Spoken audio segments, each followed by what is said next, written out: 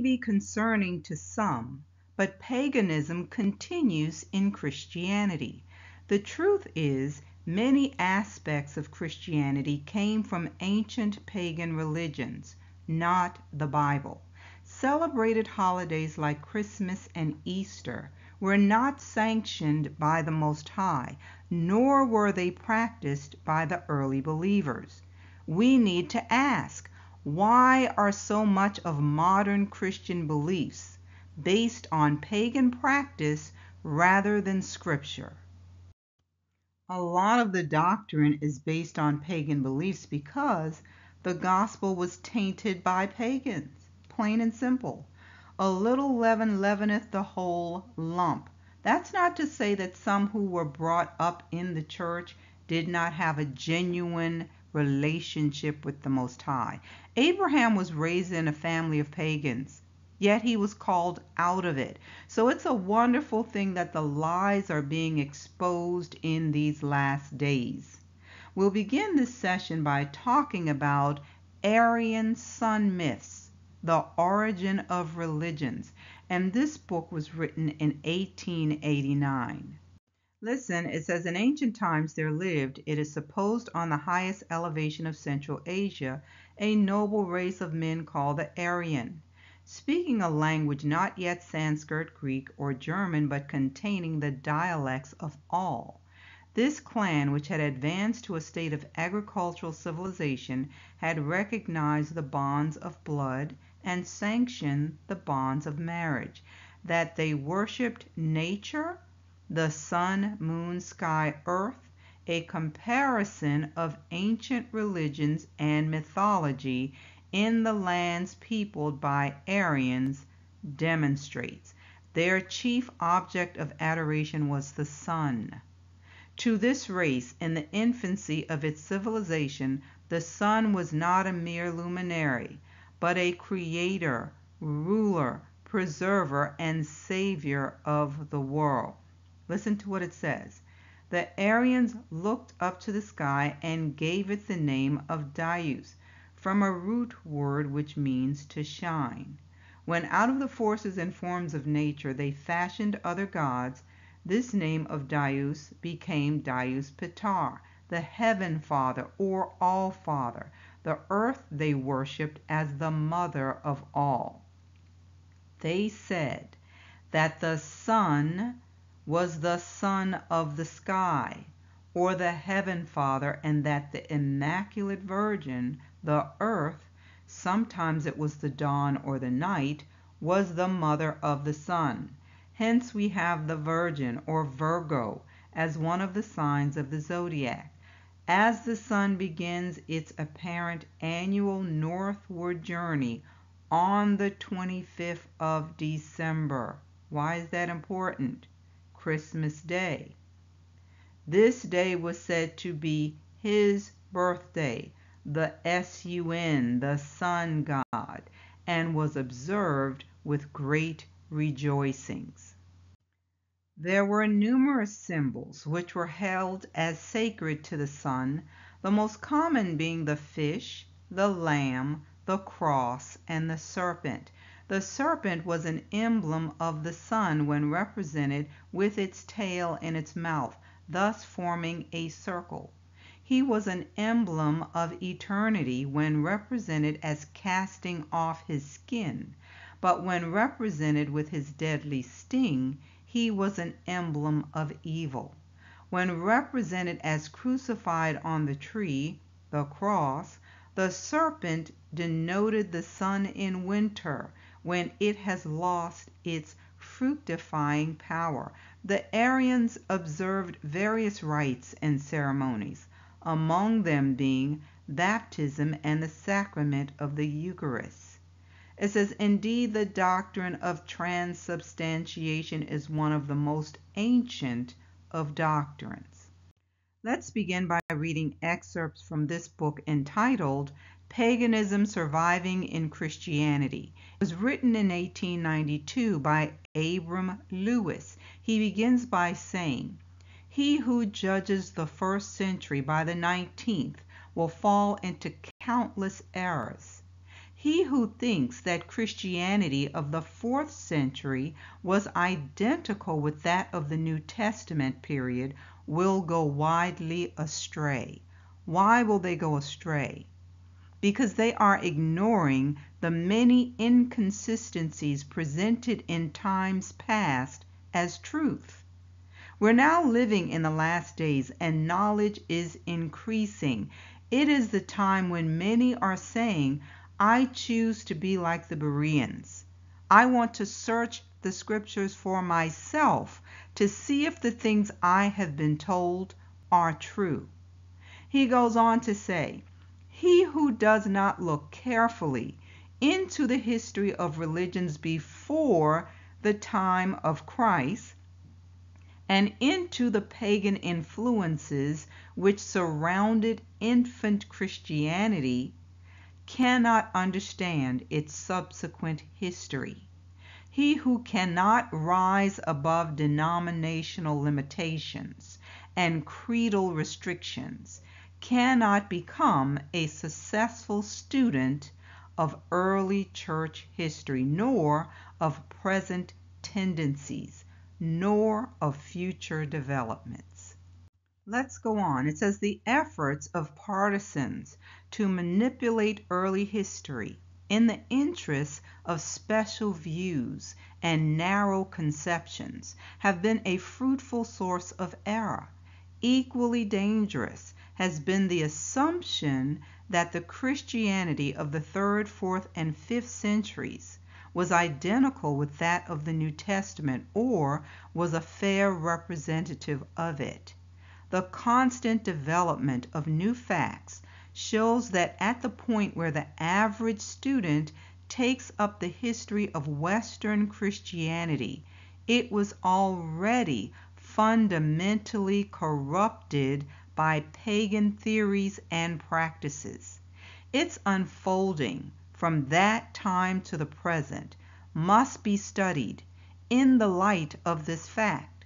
The rise, development, present status, and future history of Roman Catholicism and Protestantism cannot be justly considered apart from this fact. Listen, it says the fundamental principles and the underlying philosophy of these divisions of Christendom originated in the paganizing of early Christianity. This fact makes the restudy of the beginnings of Christianity of supreme importance. So it goes on to tell us, this field has been too nearly an unknown land to the average student, and therefore correct answers have been wanting to many questions which arise when we leave Semitic soil and consider Christianity in its relation to Greek and Roman thought. Early Christianity cannot be understood except in the light of these powerful pre-Christian currents of influence, and present history cannot be separated from them. And here is why. The influence of pagan thought upon the Bible and its interpretation upon the organized church through the pagan water worship cult, upon the practices and spiritual life of the church by substituting pagan holidayism for Christian Sabbathism through the sun worship cult, and upon the spiritual life and subsequent character of the church by the union of church and state and the subjugation of Christianity to the civil power according to the pagan model. Facts do not cease to be facts, though denied and ignored. It says the issues involved are larger than denominational lines or the boundaries of creeds.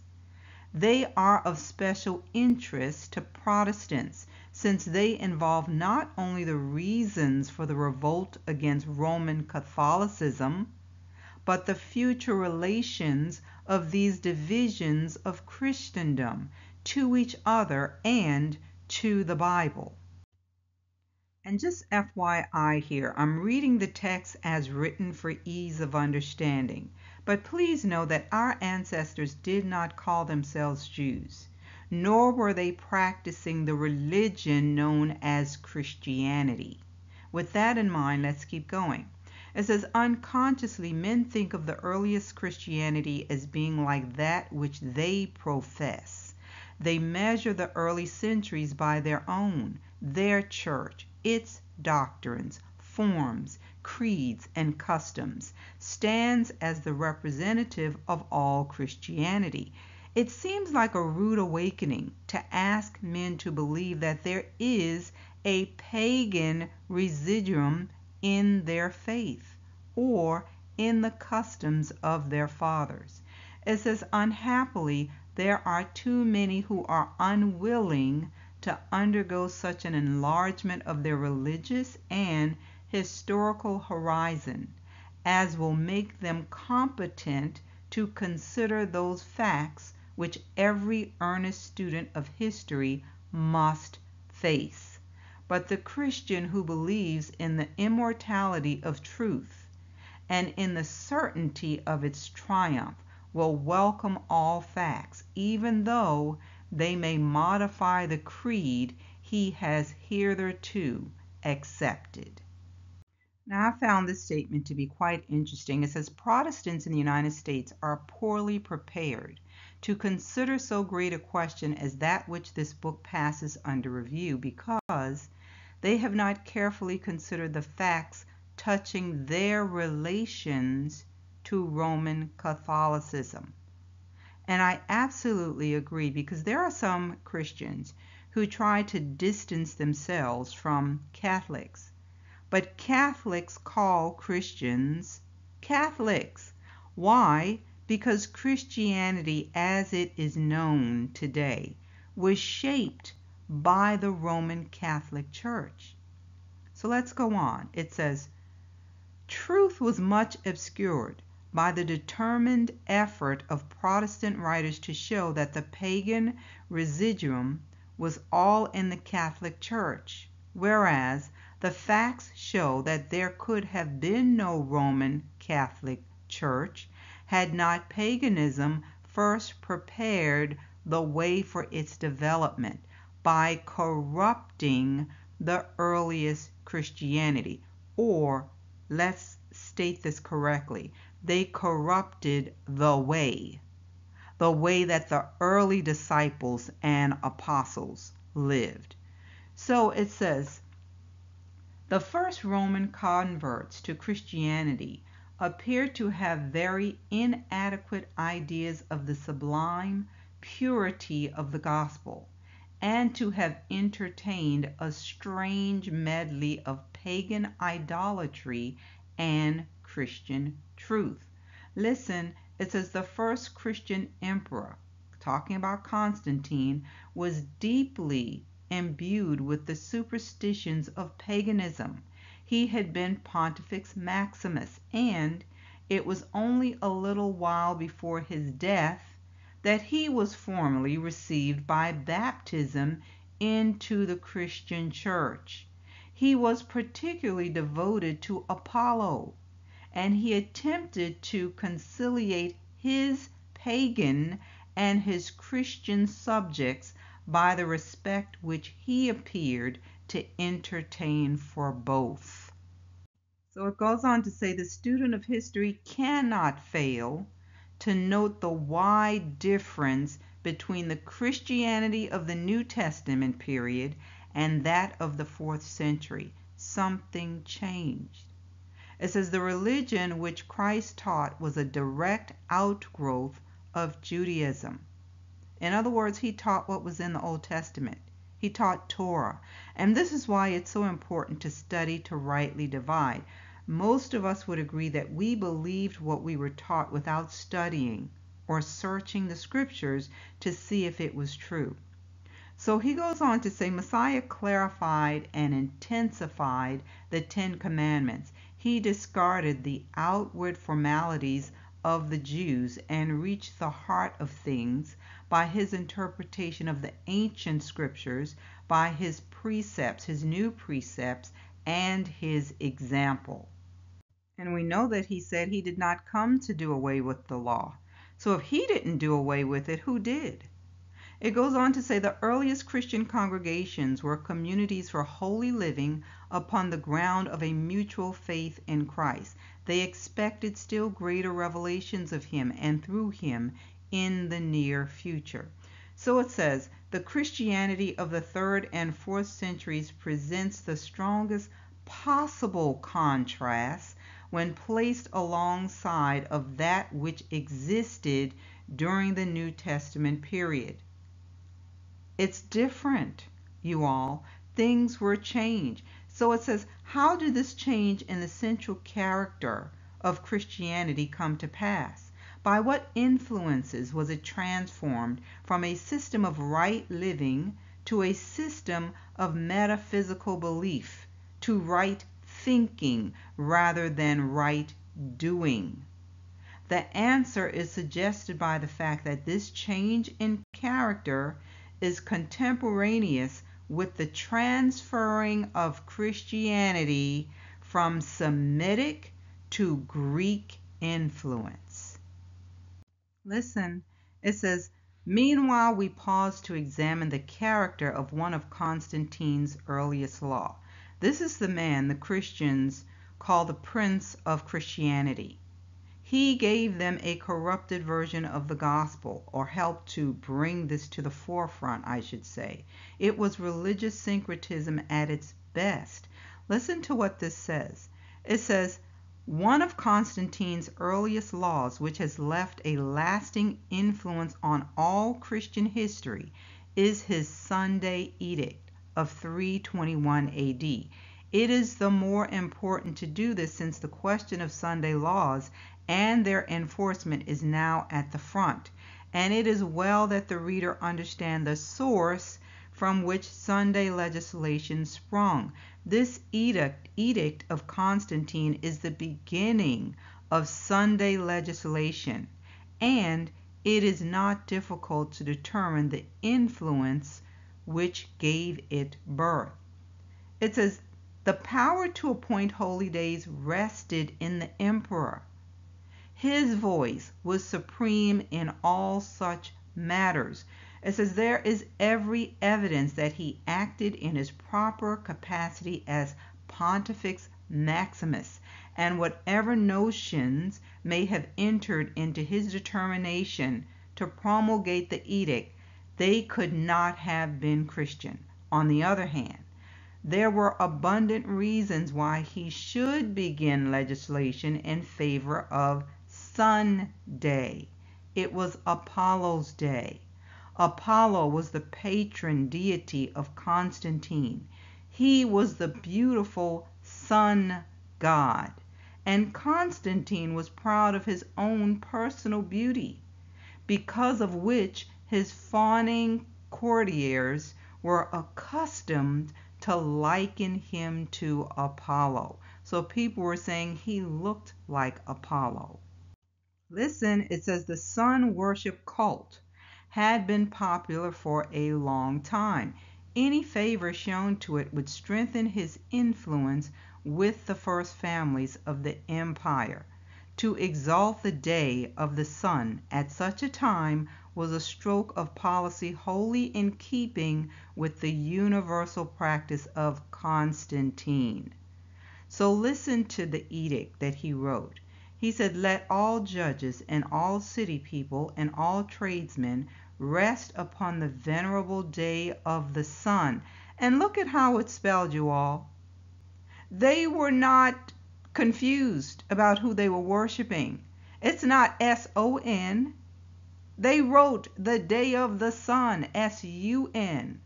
It says, but let those dwelling in the country freely and with full liberty attend to the culture of their fields, since it frequently happens that no other day is so fit for the sowing of grain or the planting of vines. Hence, The favorable time should not be allowed to pass, lest the provisions of heaven be lost. So this was issued on the 7th of March AD 321. Listen, in June of the same year, it was modified so as to allow the manumission of slaves on Sunday.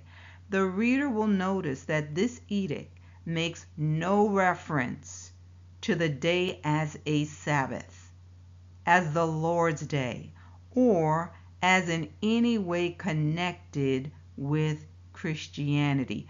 Neither is it an edict addressed to Christians. It goes on. Nor is the idea of any moral obligation or Christian duty found in it. It is merely the edict of a heathen emperor, addressed to all his subjects, Christian and heathen, who dwelt in cities and were tradesmen or officers of justice, commanding them to refrain from their business on the venerable day of the God whom Constantine most adored, and to whom he loved in his pride to be compared. Now listen, on the following day, Constantine issued an edict with reference to consulting the pagan soothsayers in case of public misfortune, which, like the Sunday edict, is so purely heathen that no Christian emperor could have conceived or issued it. So listen to this edict. If any part of the palace or other public works shall be struck by lightning, let the soothsayers, following old usages, inquire into the meaning of the portent, and let their written words, very carefully collected, be reported to our knowledge. And also let the liberty of making use of this custom be accorded to others, provided they abstain from private sacrifices, which are specifically prohibited. He says there is abundant evidence beyond the above that the Sunday law was the product of paganism. The language used speaks of the day only as the venerable day of the sun, a title purely heathen. It was sun worship. It was pagan. The author says there is not even a hint at any connection between the day and Christianity or the practices of Christians. And he's basically saying that nothing more is needed to show that the Sunday edict was the product of a heathen cult. He's saying there is an evident connection between the two edicts.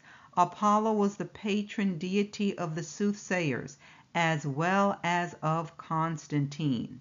At least 9 years later than this, Constantine placed his new residence at Byzantium under the protection of the heathen goddess of fortune. He's a Christian now. Let's remember that. He never gave up the title of high priest of the heathen religion. He did not formally embrace Christianity until 16 years later. So whatever he did to favor Christianity and whatever claims he made to conversion were the outgrowth of a shrewd policy rather than of a converted heart. And when the conservative historian can say of him, the very brightest period of his reign is stained with crimes which even the spirit of the age and the policy of an absolute monarch cannot excuse, he cannot be called a Christian prince. And now you will understand the true meaning behind the invention of Christmas. The scriptures are wholly silent as to the date of Christ's birth. The scriptures are silent. So it says the 25th of December, the winter solstice, was not fixed as Christmas until a long time after the New Testament period. But in spite of serious objections, historical and otherwise, that date triumphed. Well, why? The winter solstice was the date of the birth of Osiris, son of Isis, the Egyptian queen of heaven. The term Yule, another name for Christmas, comes from the Chaldee and signifies Child's Day. This name for the festival was familiar to Anglo-Saxons long before they knew anything of Christianity. So in Rome, this winter solstice festival was Saturn's festival, the wild, drunken, licentious Saturnalia. It was observed in Babylonia in a similar manner. When it came into Christianity, its leading features were like those of the Saturnalia. These have been far too prevalent from that time. Lighted candles and ornamented trees were a part of the observance of the festival among the pagans. The Christmas goose and Yule cakes came with the day from paganism. Now let's switch gears and read some excerpts from this book, Babylonian Religion and Mythology. This was written in 1903. Now let's see how Rome becomes Christian. In 313 CE, the Emperor Constantine issued the Edict of Milan, which granted Christianity, as well as most other religions, legal status. While this was an important development in the history of Christianity, it was not a total replacement of traditional Roman beliefs with Christianity. This is what is called religious syncretism. You blend the two together. In 325, Constantine called the Council of Nicaea, which was a gathering of Christian leaders to determine the formal or orthodox beliefs of Christianity. These were not Israelites. These were Gentile converts. These were not men who had followed Messiah. The result of this council was the Nicene Creed, which laid out the agreed upon beliefs of the council. So they were binding some things. In 380 CE, the Emperor Theodosius issued the Edict of Thessalonica, which made Christianity, specifically Nicene Christianity, the official religion of the Roman Empire. Most other Christian sects were deemed heretical, lost their legal status, and had their properties confiscated by the Roman state. So this would be the group who would say, no, what you're saying is heresy. That is not what Scripture said. But they had to either adopt the beliefs that were handed down, or they were going to take all of their substance. So was this a belief by faith or the result of forced conversion? It goes on. So it says the new festival of Christmas was specifically placed on the same date as the pagan Saturnalia, also known as Yule, or the winter solstice, intended to push the old religion into the shadows. Similarly, with Easter placed on the same date as Eostra, or Easter, and All Saints' Day, which overshadows Samhain, also known as All Hallows' Eve or Halloween, all designated to create a Christian dictatorship. Listen, the priests of the time crafted an incredible storybook and used it to force the Roman Empire into fearful submission under the apparent will of their benevolent God. A new world order had been born. Unfortunately for the people, it wasn't born out of this benevolent God, but from his corrupted priests. Christianity grew out of Jewish traditions and was shaped by Roman cultural and political structures for several centuries. The head of the Roman Catholic Church, being the Pope, takes his title from the old Roman office of Pontifex Maximus, which is the high priest. Roman culture was not wholly replaced, but was often repurposed as it came into contact with other peoples and cultures. And this is the point you need to understand, because many believe that the Roman Empire is dead. That is absolutely not true. It lives on through the Roman Catholic Church, and the Pope serves as its leader. Listen to this information about the Pope. The Pope takes the place of Jesus Christ on earth, is what they say. By divine right, the Pope has supreme and full power in faith and morals over each and every pastor. I don't care if you're Baptist, if you're non-denominational, if you're Methodist, the Pope has supreme and full power in faith and morals over each and every pastor and his flock. He is the true vicar, the head of the entire church, the father and teacher of all Christians. Did you see that? Put that in caps. All Christians. He is the infallible ruler, the founder of dogmas, the author of and the judge of councils, the universal ruler of truth. Universal ruler of truth? Please listen to the blasphemy here. The arbiter of the world, the supreme judge of heaven and earth, the judge of all, being judged by no one. So they say the Pope is God himself on earth. This is quoted in the New York Catechism. So many of the laws and customs of Rome are practiced today unknowingly by Christians. I want to read some quotes and hope you're sitting down when you hear some of these. So pay attention to these, and the sources are written beside it. Listen to this quote. The Pope and God are the same, so he has all power in heaven and on earth. The Pope is of so great dignity and so exalted that he is not a mere man, but as it were God and the vicar of God.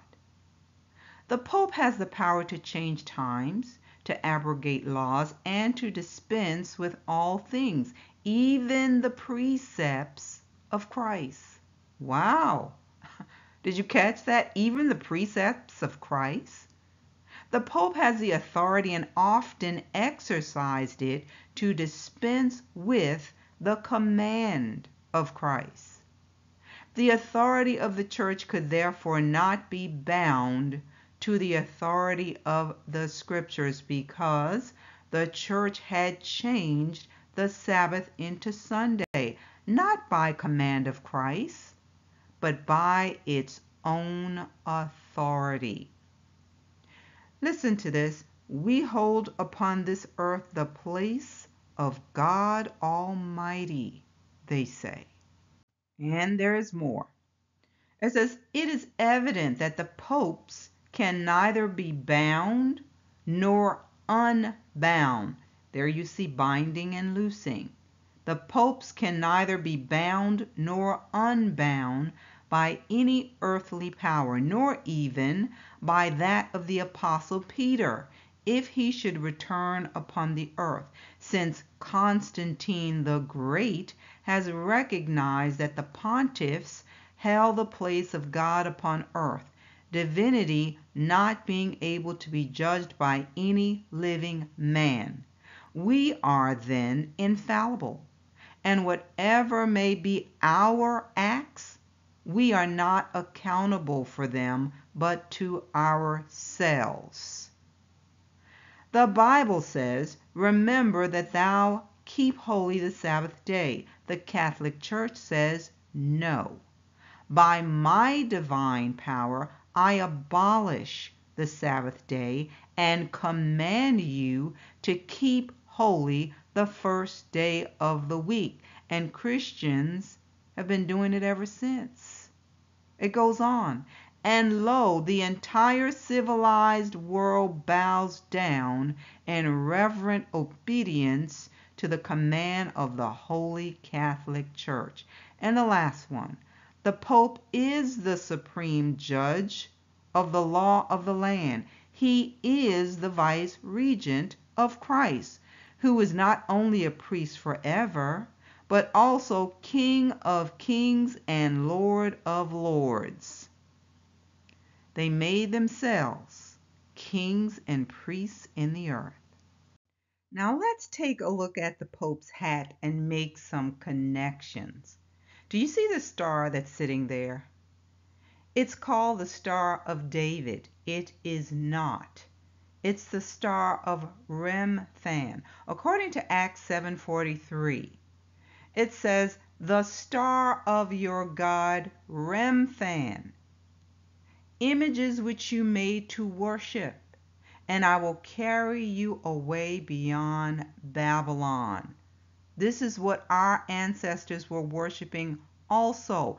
It was considered pagan. So this Star of David, in the Hebrew Magen David or Shield of David, Magen also is spelled Mogan. It's a Jewish symbol composed of two overlaid equilateral triangles that form a six-pointed star. It appears on synagogues, Jewish tombstones, and the flag of the state of Israel. Listen, Kabbalists popularized the use of the symbol as a protection against evil spirits. The Jewish community of Prague was the first to use the Star of David as its official symbol. And from the 17th century on, the six-pointed star became the official seal of many Jewish communities and a general sign of Judaism. Listen to this. Though it has no biblical or Talmudic authority. So what is it doing on the Pope's hat, you all? We will wrap up with this passage from Proverbs 4:1-9. Hear, my children, the instruction of a father, and give attention to no understanding. For I give you good doctrine, good doctrine. Do not forsake my law. When I was my father's son, tender and the only one in the sight of my mother, he also taught me and said to me, let your heart retain my words. Keep my commands and live. Get wisdom, get understanding. Do not forget, nor turn away from the words of my mouth. Do not forsake her, and she will preserve you. Love her, and she will keep you. Wisdom is the principal thing. Therefore get wisdom. In all you're getting, get understanding. Exalt her, and she will promote you. She will bring you honor when you embrace her. She will place on your head an ornament of grace. A crown of glory she will deliver to you. The information covered today is revealing that the gospel was hijacked. It was taken over by the Romans, the same people who persecuted our ancestors. Yes, we can add Catholic Church to it because that's what it's called today, the Roman Catholic Church. But it's the same people. They are the descendants of the same people. They are aligned with the group who say they are us. They made themselves kings and priests in the earth. But we need to understand what the Word has said concerning us. We need to know what our Father has said about us. He will forgive our iniquities. We have to turn away from this revised version of the gospel. And the Most High will tread down our enemies. He will restore favor unto us. Constantine brought a group together and they formulated the beliefs of the Christian church. Those laws have been binding for far too long. We need to begin to use the keys of the kingdom and loose ourselves from those restraints. When we come under the yoke of the Most High and cast off the restraints of paganism, He promised that He will forgive us and remember our sins no more. But we have to repent and turn. When you turn, you refuse to hold on to the ways and customs of Rome, of Babylon. The Roman religion brought death unto our people. The ways of the Most High is upright and true. It will not allow you to remain in sin and be comfortable. If you're breaking the laws of Yah and your heart is not convicting you, you need to check your fur, because you may be a wolf, not a sheep. These pagan traditions do not honor Him. They honor pagan deities. They were given to us by Gentiles. It's time to turn away, because tomorrow is not promised to you. Turn away from fornication, adultery, shacking, sodomy, lying, cheating, stealing, and the list goes on and on.